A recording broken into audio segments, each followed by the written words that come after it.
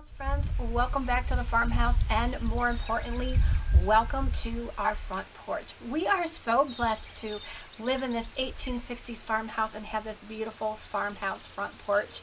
It is my favorite place to come and read a book and visit with family and friends, to sit here with a glass of lemonade or iced tea and just look out at all the beautiful nature and enjoy some downtime. And I have to tell you, this has just slipped my mind. I have been so busy. Our weather this year has just been crazy. We had freezing temps right up until Mother's Day, and then we jumped right into the 90s. Both really uncommon for our area in Michigan, and the front porch just has been neglected. There has been things put out here when I'm working on something inside. It has just become a cluttered mess, and I am so excited to get up here today to make it that wonderful oasis. I hope you are inspired to tackle one of your spaces that is a calming, wonderful oasis where you can relax, read a book, and enjoy some downtime. Let's jump in. Let me show you our current situation. I haven't done anything to this porch. Yes, my friends, that is a Christmas tree, and next to it you'll see my massage table. I sat out here when I was working on the stair area, and here is a piece of insulation I keep between the doors to help keep the air out. And our weather has just been fluctuating, so I didn't get those put away. And here, if you look at the chairs, those are actually the throw pillows for fall decorating, and they are still here. You can see my table is worn out, and look at my rug. It's faded, it's stained. I'm missing a rung over there, and I'm missing another one here. Do you call them rungs? Banisters? Balusters? They're missing. And look at this chair. Just look how dusty and dirty it is from this spring putting in the crops. We're surrounded by fields, so it gets pretty dusty here. I'm gonna start off with just clearing off the porch.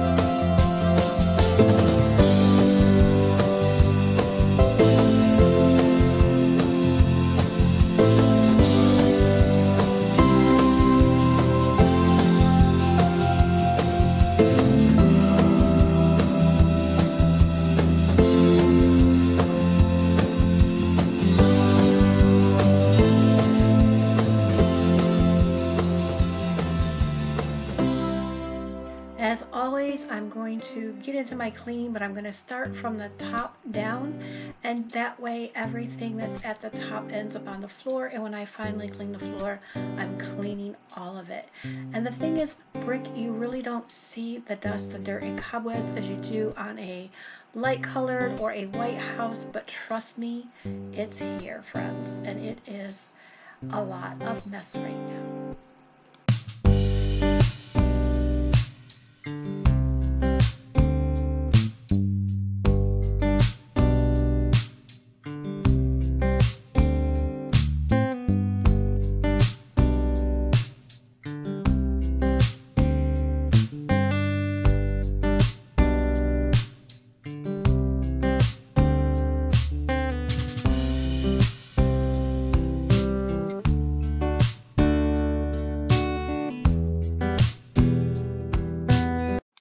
As you can see, we have a lot of loose nails here, and that really affects the longevity of your wood. It makes it shift and it doesn't stay in place. Also, these are pretty rough to step on, so I'm just going to take a few minutes and go ahead and snug this all up and make it safer and stronger. Hey guys, now we've done some cleaning and a little maintenance, and now we're going to get to the fun part. This is my favorite part. It's really hot here today and have a fun way to cool off. Ah, yes, the power washer. More cleaning, but this is always so much fun. Who else loves to power wash? This was double rewarding because you can see it's just taking off years of dirt and grime. And when you live in a farming community, it doesn't take long to get that all built up. And as it's taking off all that dirt and soil, making it look so much better, the mist is coming back at you and cooling you off on such a super hot day. It was well into the 90s here, so this felt great and looks great.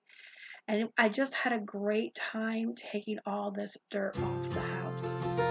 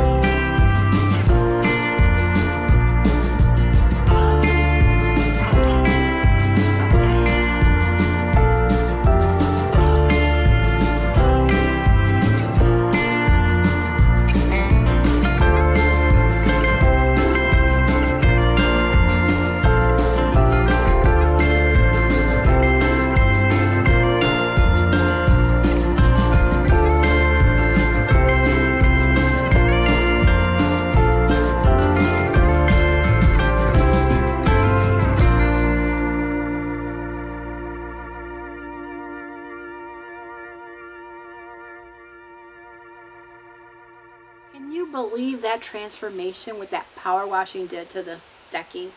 It is just gorgeous. And now we're on to the next step in our project.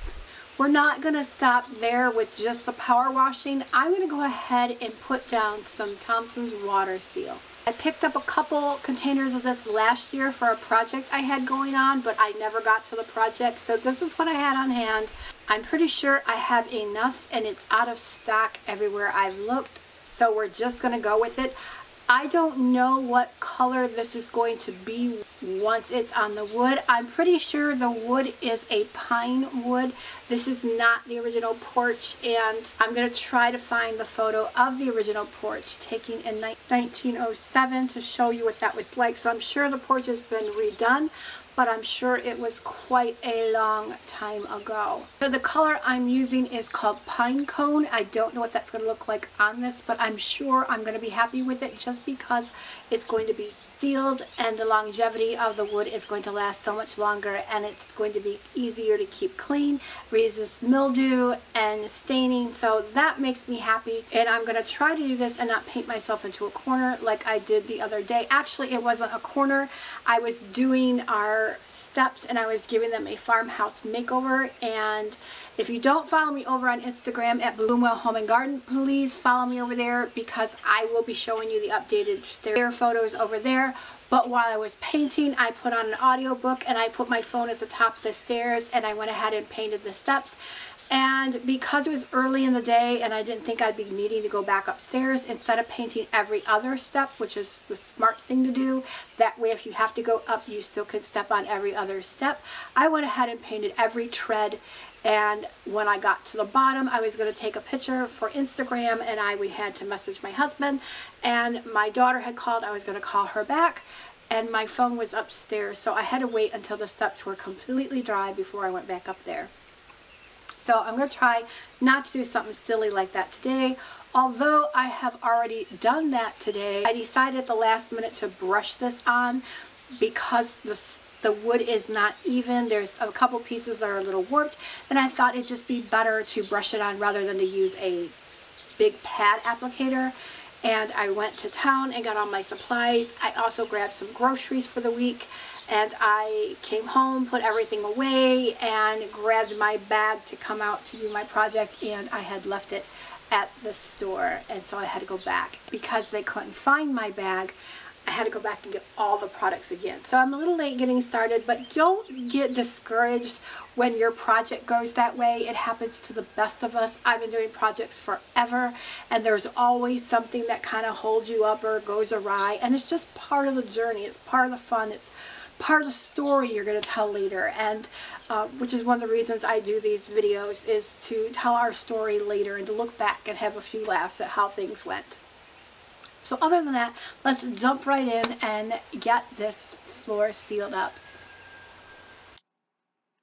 This is our porch in 1907, and the man in this picture was actually born in this home, and he inherited this home from his family and lived here for quite a long time. I'm going to go ahead and do a sweep dust one more time. This floor had to dry for 48 hours before we used our product on it, so I just want to make sure that there was no dust or anything on the floor. And here are my products. I picked up a stain and waterproofing brush, and I'm so glad I went that route. I have a little tray so I can continue to mix my product, keep it mixed together well, and I'm wearing gloves because this is not a water-based or a water clean-up product. This is an oil product, and you want to put it on sparingly. It's not like paint. You don't want to start out with a lot. You can add more if you need to, but you do not want to put on any more than the wood can absorb at the time you put it on, because it's absorbed into the wood. It doesn't dry. It sinks in, and if there's too much, it dries real tacky and gooey, almost like somebody spilled jelly on your porch. So I'm glad I went the brush route, and I'm glad I took the time to blend, blend, blend, and not do a lot. And you want to be sure that when you're doing this, you do get each side of the board and the edges really well, because This too has a dry time, and it's 24 hours before you can step on it. So you want to be sure that you get it all evened out the first time and get those sides, because you won't be walking back. So take your time and get in there. So this is a lot darker than I thought it was going to be, but I'm still way okay with the color. It is warm like the rest of the colors on the front of the house, so that is totally okay with me. And like I said, I'm just happy to seal this wood up and protect it and keep it looking good for a long time. Now the floor is done, and like I said, we have our 24-hour dry time, so I'm going to get to work on some other projects.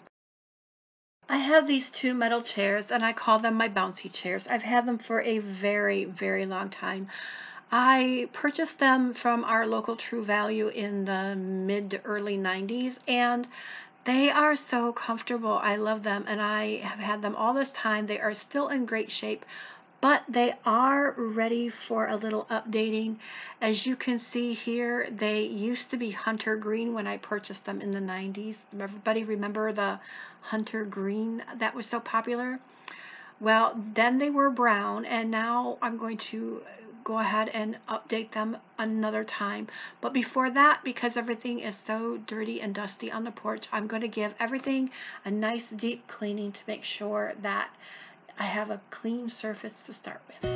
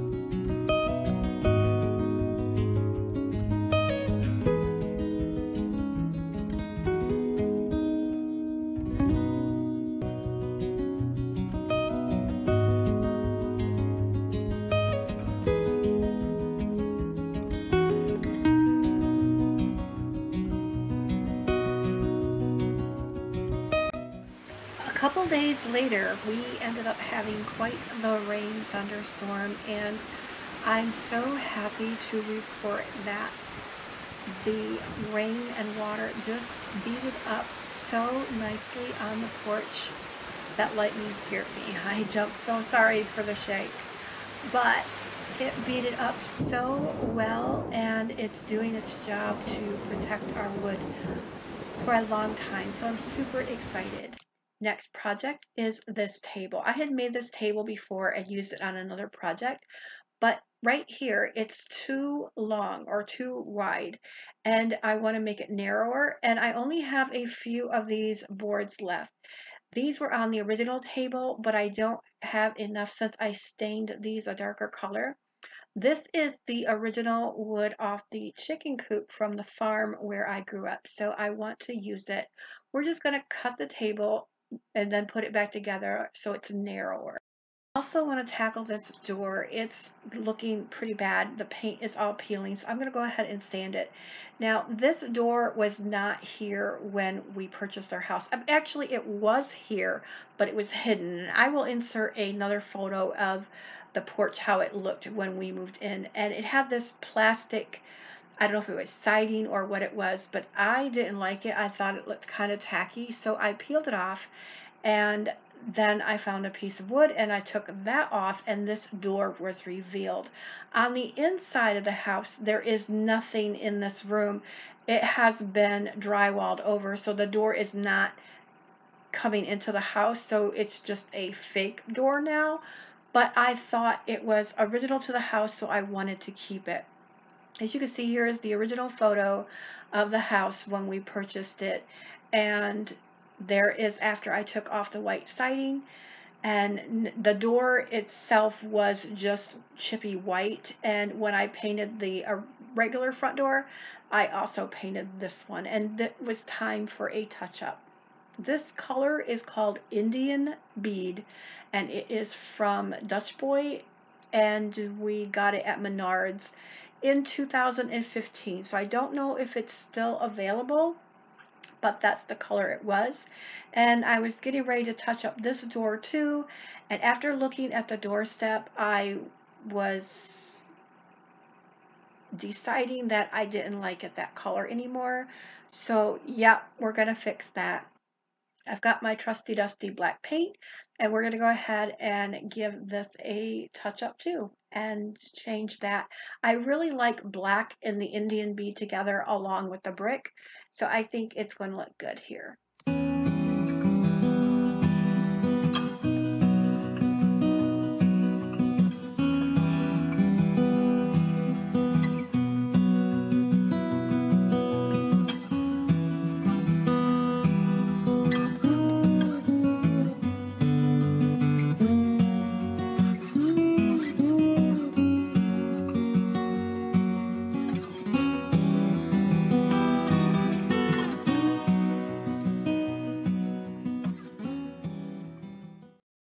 Now it's time to bring everything back and bring in some decor.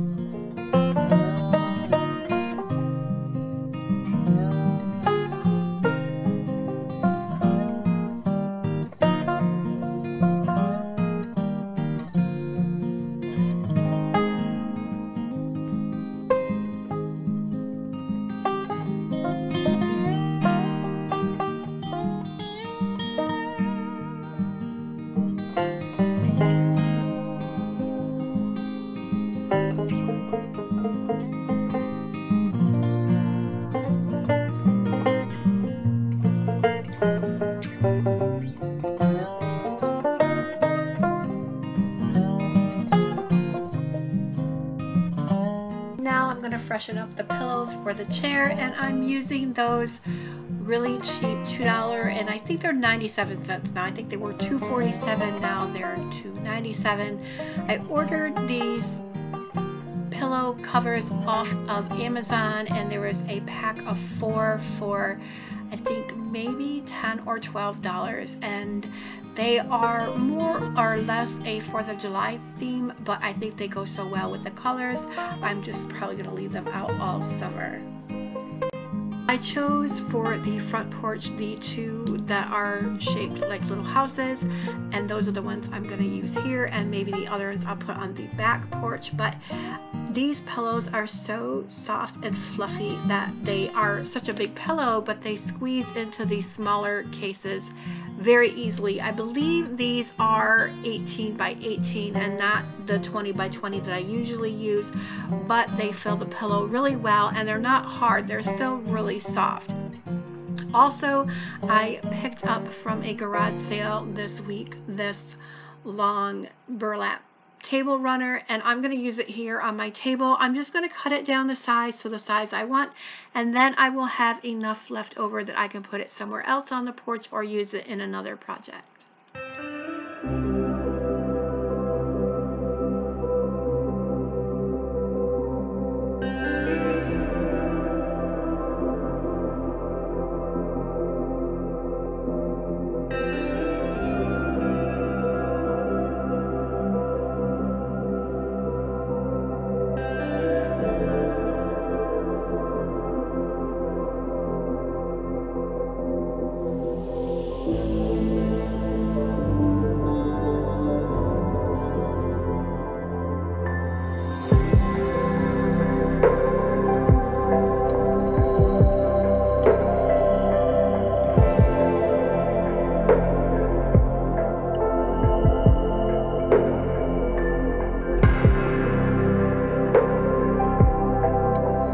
This was the last project I wanted to do for the porch. I just wanted to reuse this basket. I thrifted it for $1. It's a super cute basket. It just needs a little TLC.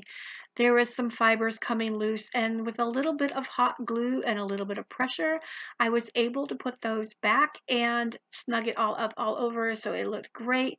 The next thing I did is I got out the black paint and I just put it wherever there was pink, and I also applied some black paint to the handle just to make it look a little more uniform.